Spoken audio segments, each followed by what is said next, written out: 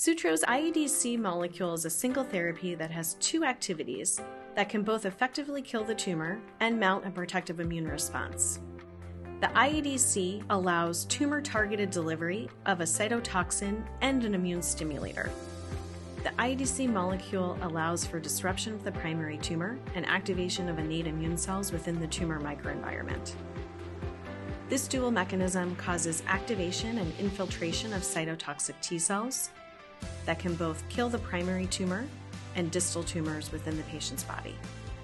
The iADC can bridge innate and adaptive immune responses, allowing an army of primed T cells to attack the primary tumor as well as distal tumors. The iADC molecule can work alone by pushing on the gas of the immune system and priming new populations of immune cells. It could also synergize with other immune therapies that release the brake off the immune system, such as checkpoint inhibitors.